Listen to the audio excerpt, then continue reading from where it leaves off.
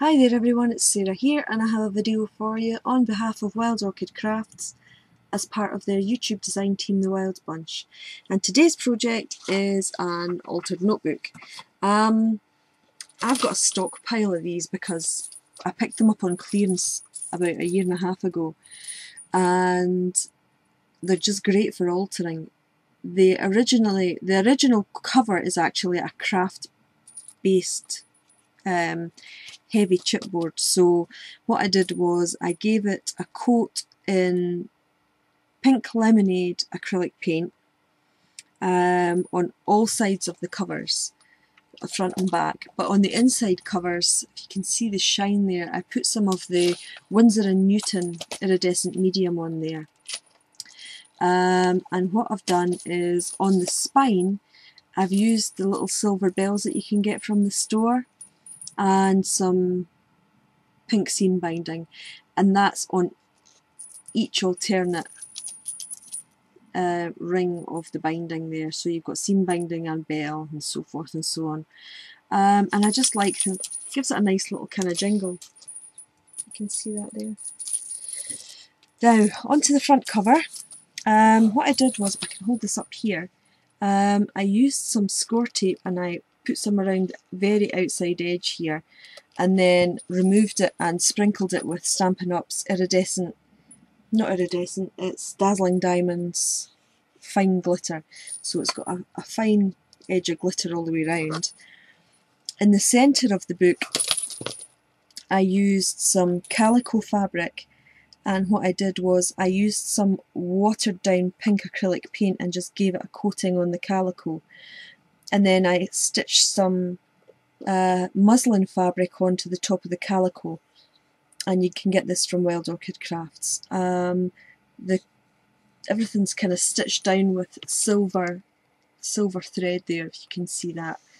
I used a bare chipboard frame which I painted in white acrylic paint and edged it all in frayed burlap, and then I used a little Studio G wooden stamp set to stamp the little shabby pink notebook, and that's done in Ranger Archival jet black ink.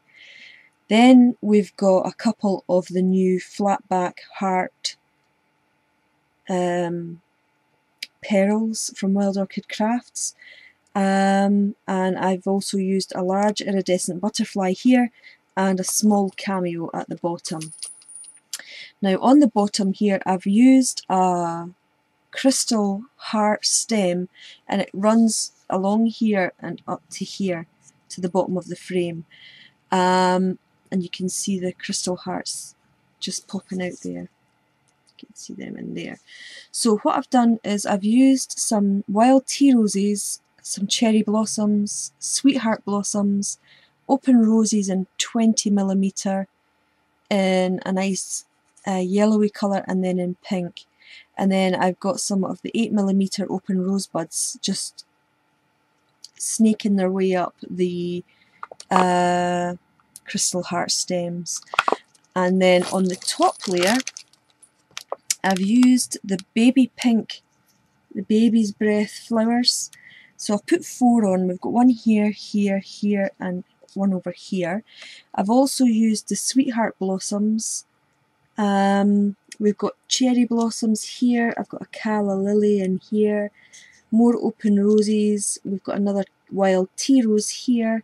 There's a lily flower that I put in there, but it turned out it was just too bright and too vibrant a pink, so I popped a yellow open rose on top, so you're just getting the pink popping out from below, and it takes the brightness of the pink away there. More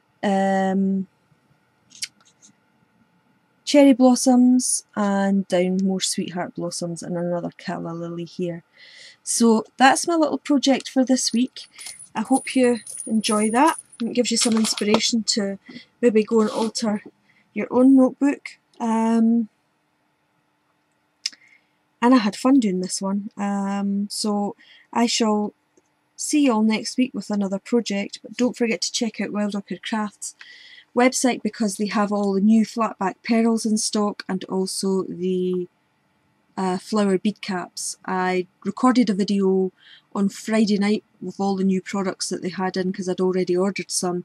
So if you want to see what they look like, you can hop back on my channel a couple of videos ago and you'll be able to see what they've got. And also check out Wild Orchid Crafts website for all your flowery and embellishment needs, and check out their YouTube channel, The Wild Bunch, on the Wild Orchid Crafts channel, and see what the other design team members have been creating for you this week. So I'm going to head off, and I'll see you again next weekend with another project. So until then, I shall see you later. Bye for now.